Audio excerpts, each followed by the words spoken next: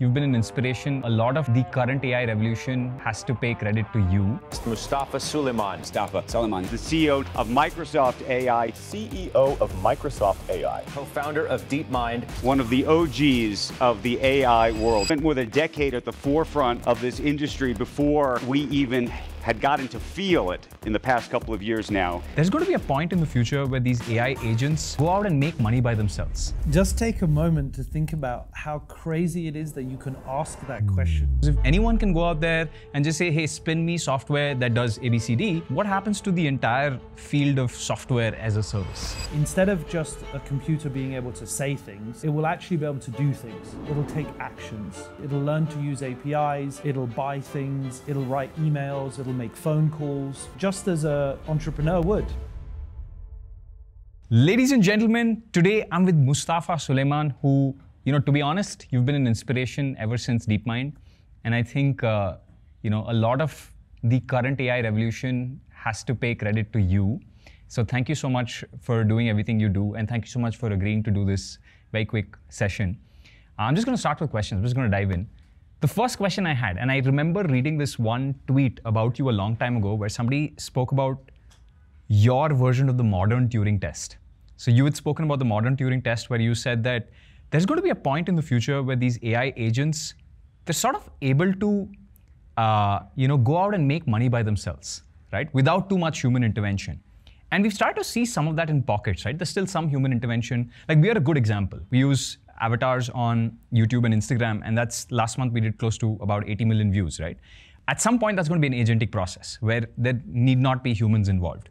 My question to you is, now that we're seeing some of this evidence, what are your predictions now? First of all, just take a moment to think about how crazy it is that you can ask that question. Just really think.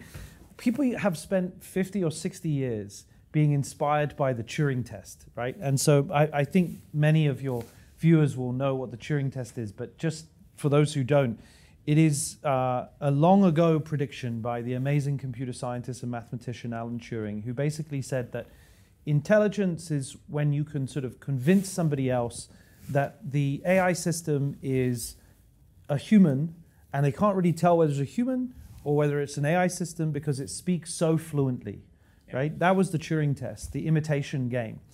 And in the last year or so, we've kind of just breezed past that moment, right? We've sort of passed the Turing test and nothing seems to be, nothing seems to have changed. That's really profound. So like with that said, I sort of, kind of proposed a different version of that where, instead of just a computer being able to say things, it will actually be able to do things. It'll take actions, right? It'll learn to use APIs.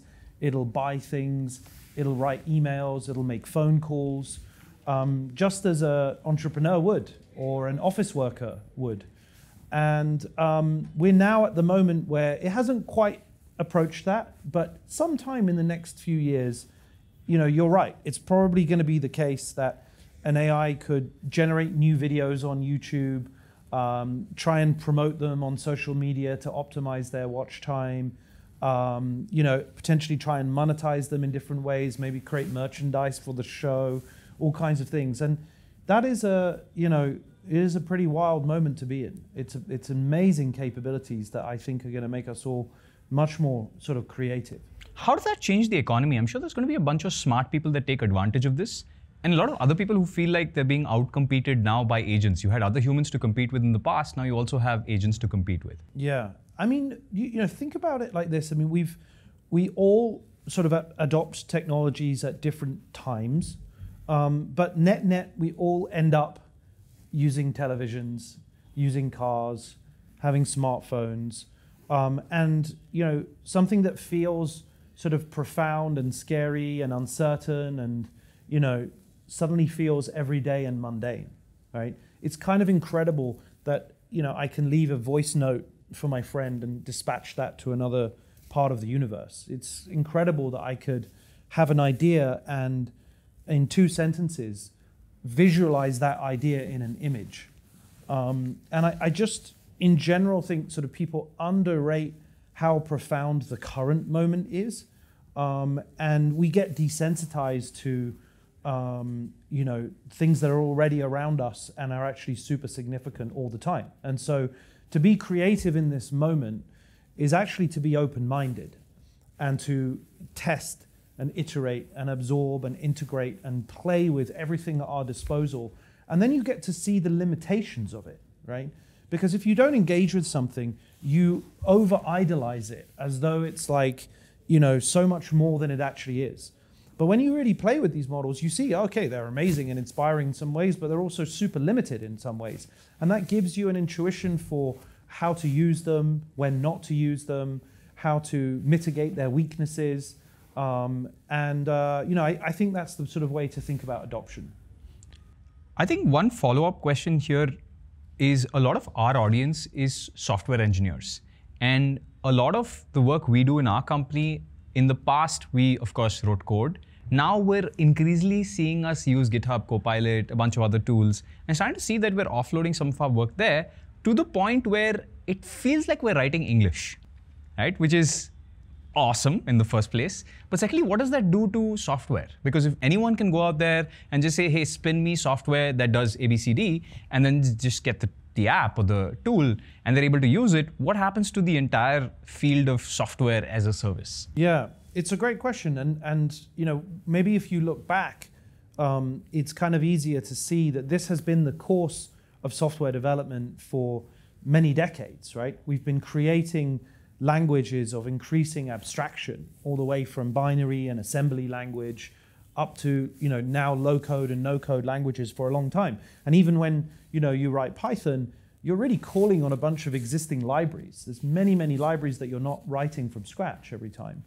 And so just as you strung together a whole series of different libraries, now you're sort of giving a single instruction to compose an entire sub-component of a program, or maybe even the entire program itself. So what does that mean? It means that it reduces the barrier to entry to getting stuff done. It makes it easier for anybody with fewer skills, if you like, to write a piece of software, create an application, design something, see it produced in the real world. What does that mean? Well, that means that we have more experimentation of different ideas faster. And so we're trying out as a species collectively all the different paths of possible combinations of ideas that we could combine. And that in itself is going to increase the rate of discovery of new things, new business models, new product applications, new scientific ideas, which in turn is collectively going to drive the overall productivity of our civilization unlike anything before. Because after all, invention has been the thing that has driven, our species from the beginning of time, to reduce human suffering, to find shelter, to make it easier to get food, to reduce conflict. And so that trajectory is about to go exponential. Another question here is around, cognitive effort, right? I was talking about this before the pod went live, where I was looking at a really big number with a lot of commas, and instead of me figuring out what that number was, I just picked it up, put it into an LLM, and said, hey, what number is this, right? I wanted the number in billions or trillions or whatever, and it just gave me the answer. That's something I would have figured out in 3 seconds. But I didn't take the effort to take those 3 seconds, I just dumped it in. Sometimes with YouTube videos, I just pull out the entire video, dump it into an LLM and say, please give me a summary of this. So do you feel like at some point we're starting to get cognitively lazier, and a lot of the tasks we used to do on a Microsoft Office or an Excel, they kept the brain sharp, right? Do you feel we're losing the bicycle for the mind? Throughout evolutionary history, we as a species acquire knowledge and skills which enable us to adapt to whatever the environment requires of us.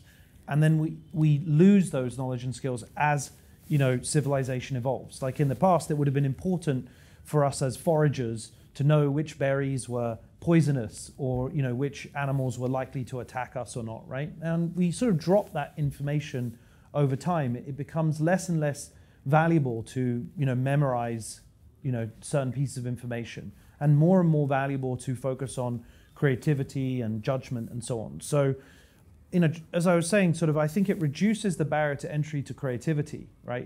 Because I don't have to spend years learning to be a great programmer, I can now try something out quickly. Then what the kind of evolutionary story is optimizing for is my ability to invent a new idea, a new concept, an abstract layer, rather than my ability to be able to execute on it. So in a way, it's sort of exercising a different part of our brain, and yes, atrophying a certain part of our brain. Like for sure, now that we all have smartphones, we don't memorize telephone numbers like we might have done back in the day. Or maybe we don't memorize our times table as much, right? Or maybe we're a bit less good at maps navigation because we all have a map on our phone. Should that affect education for youngsters now? Because we still do the times table and we still do a lot of things that at this point none of us would do. Yeah. Do you think education, like especially K-12 education, has to change now that agents are a thing? Yeah, definitely. I mean, I think it's already changing. I mean, if you compare it to sort of 20, 30 years ago, pre-digital, it is a different educational environment to know that you now have access to information at your fingertips. And obviously people worry that it means people are just going to sort of copy and not be, not sort of ingest or learn or memorize new information. And that's going to remain important. But I think we just have to be kind of deliberate about it. It is in a new phase. Every tool gives us an amplification of some skills and a kind of atrophying of other skills. And we just have to sort of balance that in tension with one another. Interesting. I want to talk about Microsoft a little bit, right? I think you guys have a huge campus here in India, in Hyderabad, and something like 20,000 plus employees. What is Microsoft's commitment to doing AI well in India? Like, are there engineers here who are contributing to Copilot? Like, what's the India play here? Yeah, I mean, we actually, even here in Bangalore, I have team members who are contributing to Copilot and contributing to our advertising stack, contributing to our search relevance, search quality. So, this is some of the best engineers in the world. India itself is one of the most popular markets for Copilot. It's growing faster than most other markets. It's really quite impressive. So it's a big part of what we're going to do. Interesting. I have one last question for you, which is, can you tell me the top 3, like from your backend data, right? What are the top 3 use cases of Copilot today? And then also paint a picture of where Copilot goes 3 years from now and what that looks like. What are the top 3 use cases, in 2027 or 2028? Yeah, I mean, top use cases are, I think, replacing your search engine. Today? Yeah. I mean, many people are using it for everyday queries. What is the GDP of this, or where do I find that, or what did this person do? Generic queries that you might otherwise put to a search engine. Second is, I think, education. It's definitely a help for college and school.